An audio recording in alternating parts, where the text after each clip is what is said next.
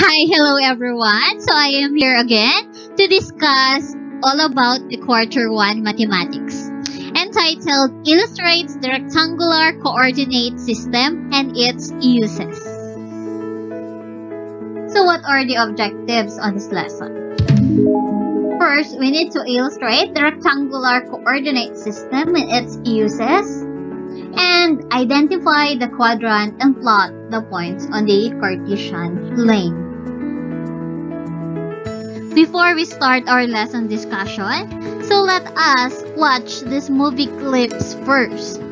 Enjoy, class! Maraming bakit. When you choose to love, dapat tapat. Kasi kung mahal mo, bakit mo sasaktan? Am I not enough? Pangit ba ako? Kapalit-palit ba ako? No! Then why? Bakit mo ako nagawang lukuhin? So what is the title of this movie? Anyone? Any guess? Okay, so the title is My X and Y. So do you think what is the connection of this movie to our lesson? So first question, what are the letters commonly used in math? In terms of algebra, we always use two letters. What are those? So that is X and letter Y. And that is the connection of that movie, My X and Y, to our lesson mathematics because of the two variables that we always use, the X and Y. Okay, in terminology, we have x-axis. If we have x-axis, we also have the y-axis. If we have x-coordinate, of course, we also have the y-coordinate.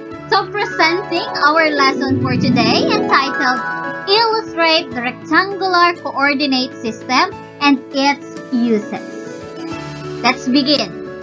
So what is coordinate plane? A coordinate plane is formed by two number lines in a plane that intersects at the right angles. The point of intersection is the zero on each number line. So let's see. So this horizontal line is called x-axis, while the vertical line is called y-axis. And this red dot in the middle is called origin. So you think, who is this person that develops the Cartesian plane? Okay, he is René Descartes. One day, as René Descartes was gazing at the ceiling, he saw a fly moving on it. It made him wonder how to describe the position of that fly in an instant. Then finally, he came up with the idea of using two numbers in a coordinate system to describe the position of a point. Therefore, he develops using the Cartesian coordinate plane. From the word Descartes, okay, Descartes, his surname. So Descartes, from the word Cartes, it becomes Cartesian plane. Got it? Good. So the two axes divide the coordinate plane into four quadrants. So let's count. 1, 2, 3, 4.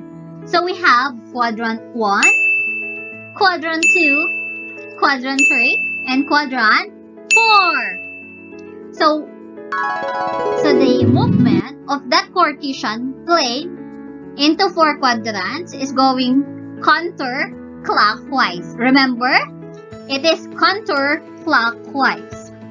Very good. So let's plot the points in the Cartesian plane. So 5 and 6 is an example of an ordered pair. Okay? So 5 is the x coordinate, 6 is the y coordinate. So 5. So from the origin, count 1, 2, 3, 4, 5. Then, going up backward, it is 1, 2, 3, 4, 5, 6. To get 5 and 6 as the ordered pair. Okay, XY, it is like entering in the hospital, wherein X is in the door and Y, it is the elevator.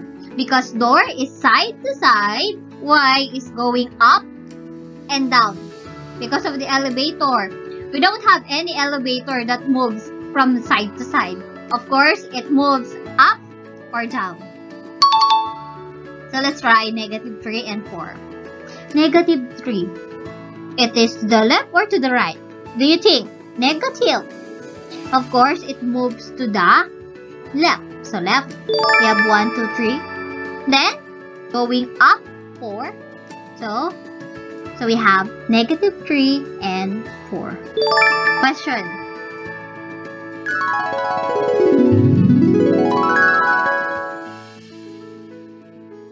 So let's identify the quadrants. Name the quadrant where each point is located. So X. Where does X located? So it is located in quadrant 4. Very good. How about Y? Where's Y? Where's Y? Okay. So Y is located here. Okay. So where does Y located? It's located in quadrant 3. Very good. How about S? Okay, this is the location of S. So where does S located? It is quadrant 2. Very good.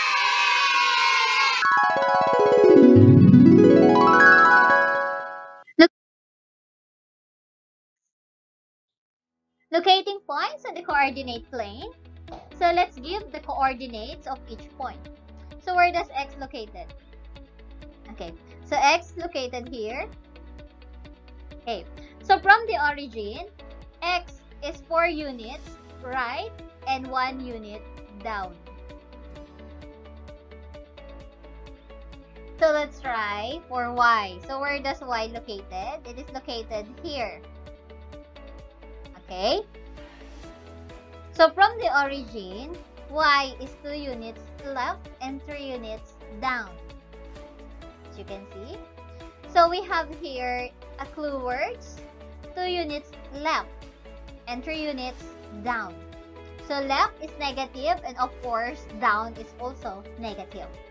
Therefore the answer will be negative 2 and negative 3. They are both negative. Got it? So we have here another example, S. Where S located?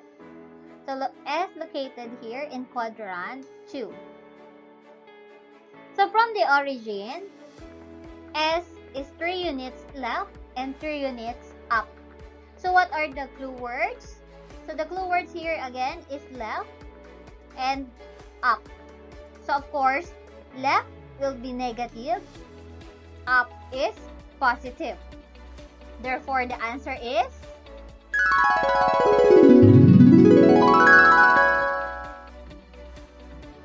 welcome to Mobile Legends. Wow! Are you familiar with 5 that? seconds till the enemy reaches the Oh, that battlefield. sound! Smash them.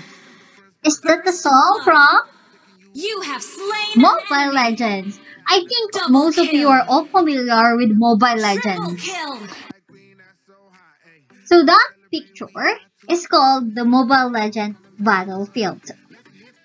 And the smaller picture on the left, it is called what?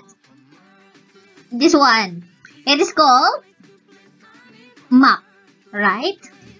So in this map, we will relate this map on our lesson Cartesian plane. Let's see. Okay.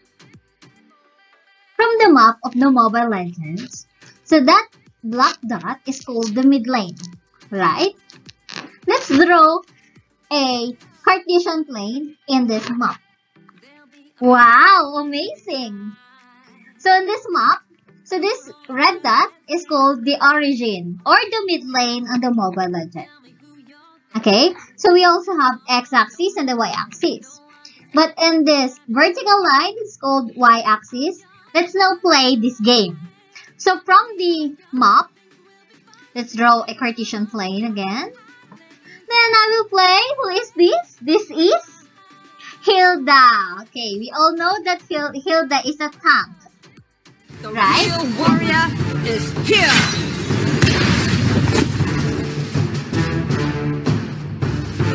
A good soldier needs both brain and gut.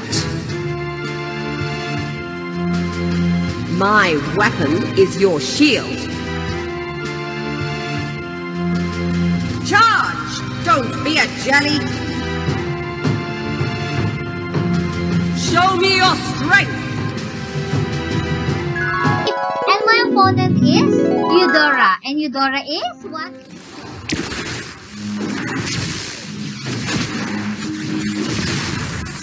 You should be ashamed for not trusting yourself.